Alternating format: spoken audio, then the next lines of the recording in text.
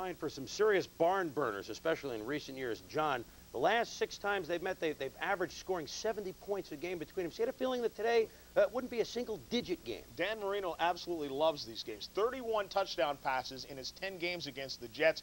And as Chris said, this one was like a Cubs game at Wrigley Field. It would never be over, and wind had nothing to do with it. Although threatening skies over top of Joe Robbie Stadium, Dan Marino goes to the aerial attack early. Troy Stratford, watch the reception, hangs on, then gets up and wants to get some more. But take a look at it on the replay. Tips it, keeps his eye on it, grabs it with one hand, and pulls it in.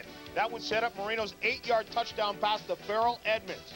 He's a big tight end with wide receiver speed. 7-3 Dolphins second quarter. Marino laterals to Jensen, who hits Farrell Edmonds again into the end zone. 13-3, Miami with the lead. Dolphins looking to add a field goal, but Tommy, this one would not come easily. Paul Frazee gets through and gets the block.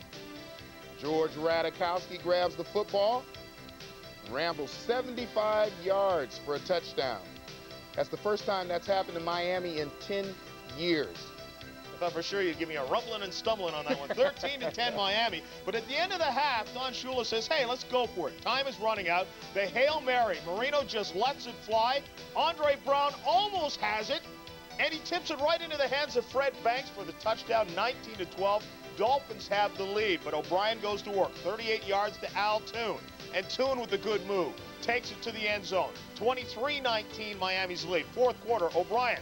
23 yards to Johnny Hector out of the backfield. The Jets are still down, but it's only 30-26, and Ken O'Brien is putting together a pretty good day. Later on, O'Brien would keep connecting with his favorite receiver, Al Toon. This one would set up the game-time touchdown, and Toon hauls it in at the 1-yard line.